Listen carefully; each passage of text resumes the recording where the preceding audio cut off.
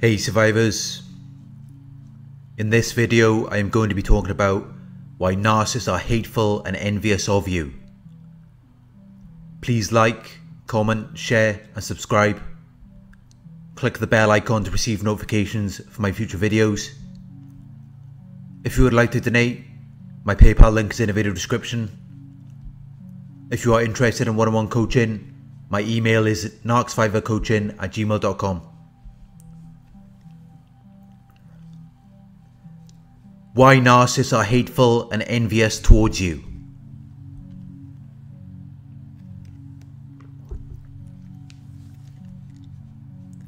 When the narcissist first met you, they were fascinated and intrigued by you. You aroused their curiosity and they became strongly attracted and interested in you. There were things about you that made you stand out from everyone else. Things that drew them to you.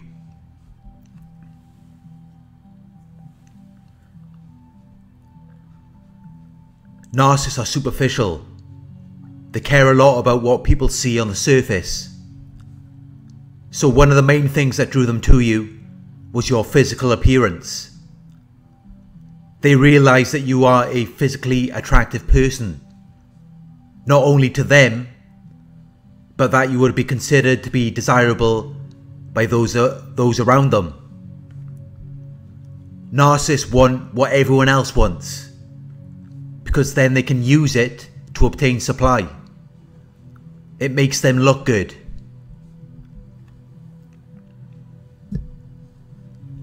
Aside from your physical appearance, they were attracted to various qualities, talents and traits you possessed.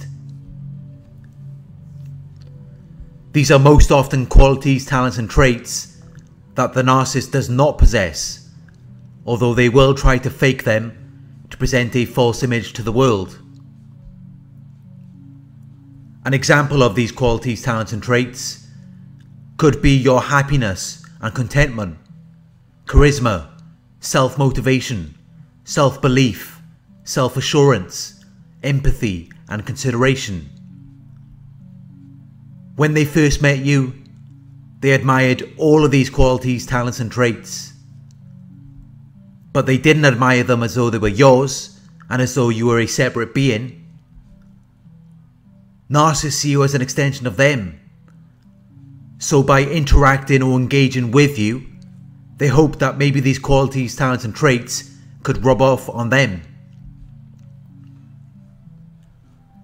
They also see you as a shiny new toy.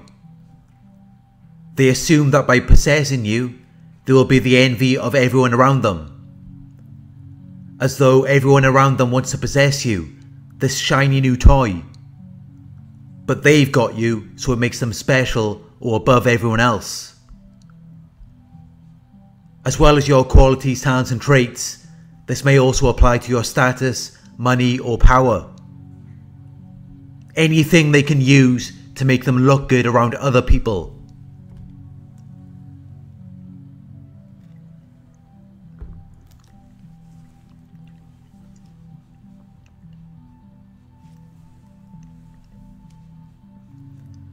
After meeting the narcissist, your likes and interests soon become a significant part of their lives. When you first met them, they were eager to know everything about you. They were eager to know about anything you liked or anything that interested you. They used these likes or interests to mirror you and appeal to your own ideals. They didn't do this just to manipulate you. Narcissists are insecure and have low self-esteem. They hate themselves. Nothing about them is real.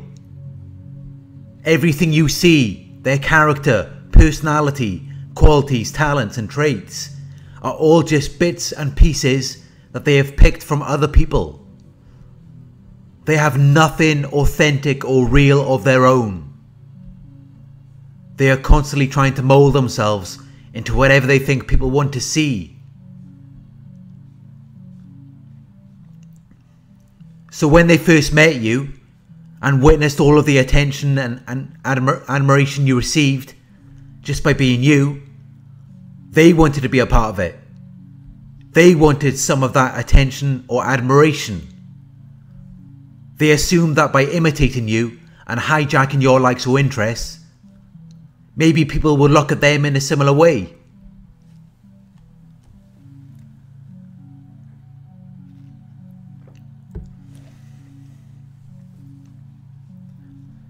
They live through you and your own ideals, using them to construct this new character and personality. This new character is designed to obtain the attention and admiration that you do. It is designed to make the narcissist feel as though they are something of value or significance. The problem is, it doesn't work out the way that they expected it to in their minds, and they don't obtain the level of attention and admiration that they initially expected to.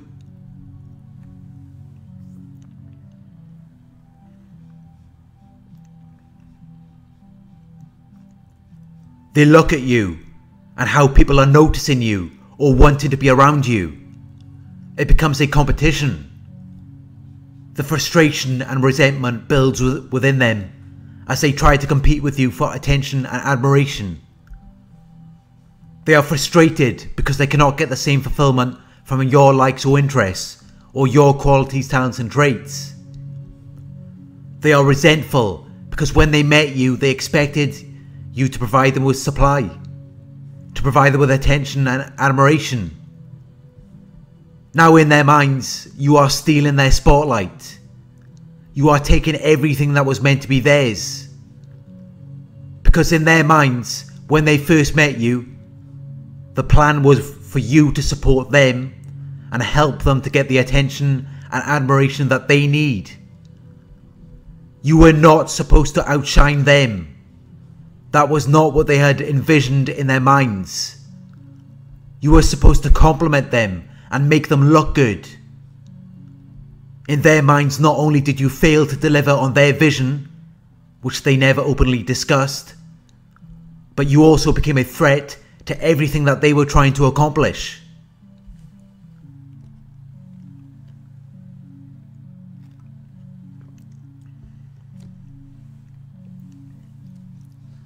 Now when the narcissist sees you, it becomes a painful reminder of where they failed, of where they couldn't succeed.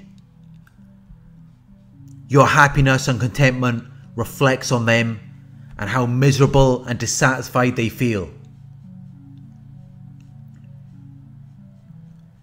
They try to adopt your likes and interests, your qualities, talents and traits. But they couldn't get the same fulfillment. They couldn't experience the same happiness or contentment from those things. So now they turn against them and they turn against you because it failed to provide them with what they had envisioned. You failed to provide them with what they had envisioned. This is why they become so hateful, so frustrated and resentful towards you. Because in their minds, you didn't provide them with what they had envisioned, although it was something you never openly spoke about or agreed upon.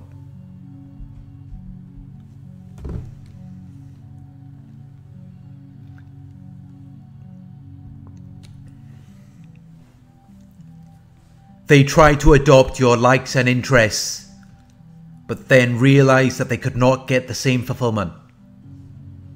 They began to realize that your qualities, talents and traits could never be theirs. It interacts with who they are or what they're about, and how what you're about could be better or more desirable. And this is how they see it and what they believe in their minds. They believe that you are something great, something valuable and significant. But this then reflects on them and makes them feel insecure or as though they are not good enough. Instead of reflecting on these emotions, they project them onto you. They want to destroy the thing that they are envious of, because it reveals something negative or an insecurity of theirs. So now they become envious of you and everything that you possess. And everything that once fascinated or intrigued them is now worthless or beneath their consideration. They have to make you feel as though you're nothing, useless, and insignificant. It's their way of neutralizing a threat to their egos and their self-esteem. Because when they see you for what you are, it reflects on them and how they don't feel good enough. So they have to alter their perceptions and see you in a negative light. They will devalue and degrade you, publicly humiliate and exploit you. Most of this is just a projection of their own self-hatred and how they couldn't get the fulfillment that they had initially envisioned. They expected your qualities, talents and traits to rub off on them. They intended to use you to obtain supply, to obtain attention and admiration. But then they realized that your qualities, talents and traits would never be theirs. They become frustrated and resentful, deeply hateful and envious towards you. Like they have a chip on their shoulder. They hold grudges and never forgive. The reason for this is because they are self-absorbed and lack empathy. They only care about themselves. When they first met you, it was all about what they could extract from you, rather than what they could give or share. They had this sense of arrogance and entitlement, as though they deserve everything that you have to offer. Nothing is ever enough for them though. No matter how much you pour into them, it always leaks out. They can never be satisfied or fulfilled.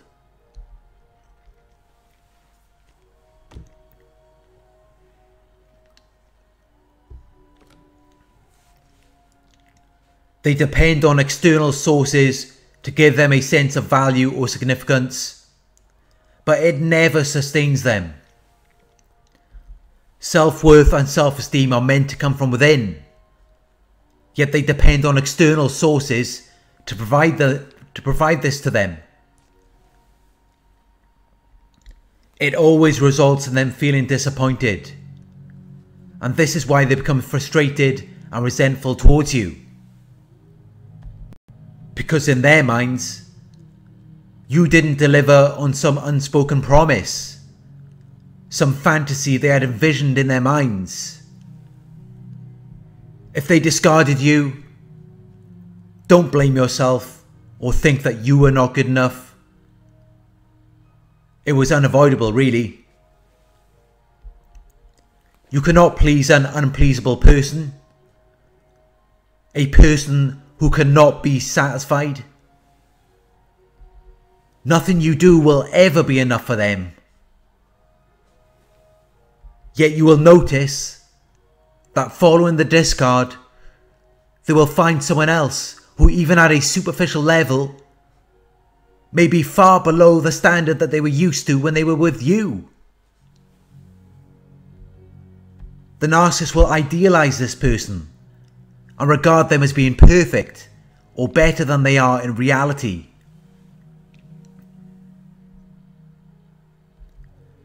Deep down they don't really believe it, but they know that they have to idealize someone to project their feelings of hatred, anger, envy and jealousy onto you.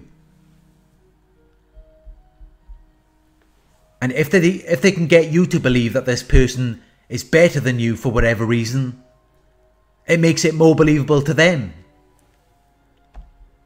They have to find someone as quickly as possible to dodge the narrative that something is wrong with them or they are not right. They have to find someone else to make it look like something is wrong with you.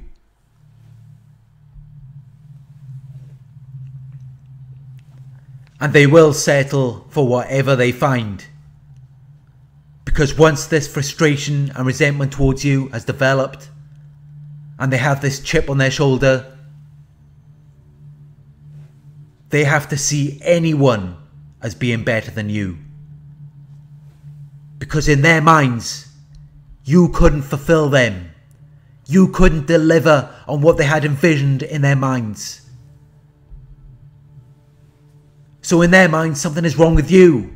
You're worthless, beneath their consideration. Because anytime that they see you, they do not feel good. They feel like shit because your physical appearance, your happiness and contentment, your qualities, talents and traits, which initially fascinated and intrigued them, are now a reminder to them of everything they're not. Everything they wish they could be. Everything they tried so hard to become. All of this reflects on them and how they really feel about themselves. Beneath the arrogance, entitlement and grandiosity, they believe that they are the ones who are worthless or beneath consideration. Yet they chose to project these feelings onto you so that you could express it for them, which then gave them supply and regulated their emotions. It temporarily relieved them of their pain and suffering.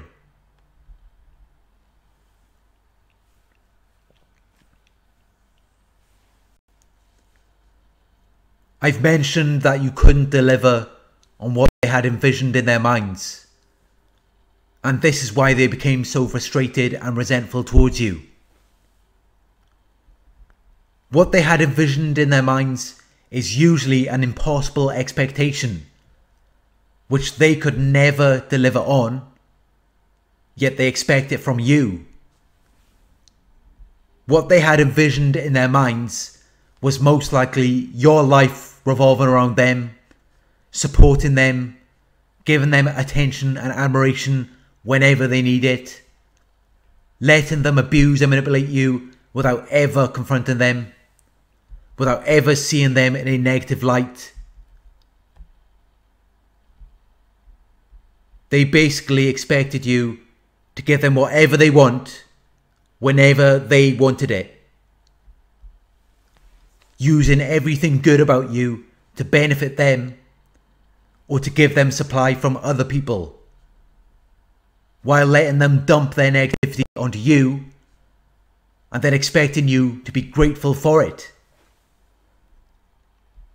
It really is an impossible expectation, but this is what they had envisioned in their minds. They become hateful and envious towards you because you didn't deliver on this vision. They never look at themselves and think that maybe they had unrealistic expectations or they could never be satisfied. And the reason for this is because they are shame-based individuals doing everything they can to avoid reflecting on their shame.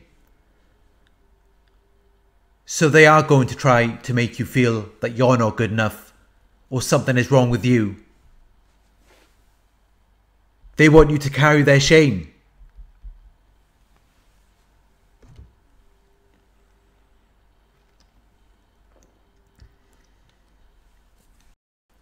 They turn against everything that initially fascinated and intrigued them because it couldn't satisfy them. It couldn't live up to the unrealistic expectations they had in their minds. They couldn't partake and get the same fulfillment from your likes and interests or share your happiness and contentment. Your happiness and contentment interacts with them and how they are not happy or fulfilled in life. every time they see you, it reflects on them and becomes a reminder of this. So they turn against you and treat you with contempt.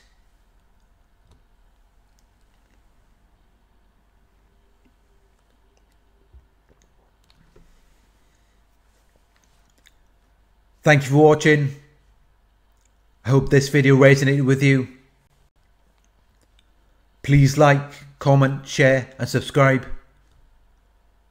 Click the bell icon to receive notifications for my future videos.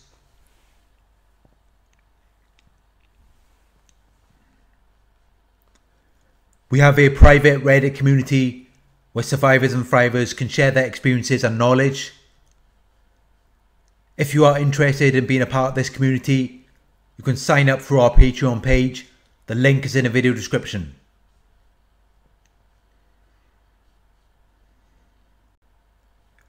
Check out the Narc Survivor merchandise store, where you can purchase your own Narc Survivor t-shirt or mug. We have a variety of designs and it is a great way to support the channel. The link to our Narc Survivor merchandise store is in the video description. Thank you for watching and I will talk to you soon.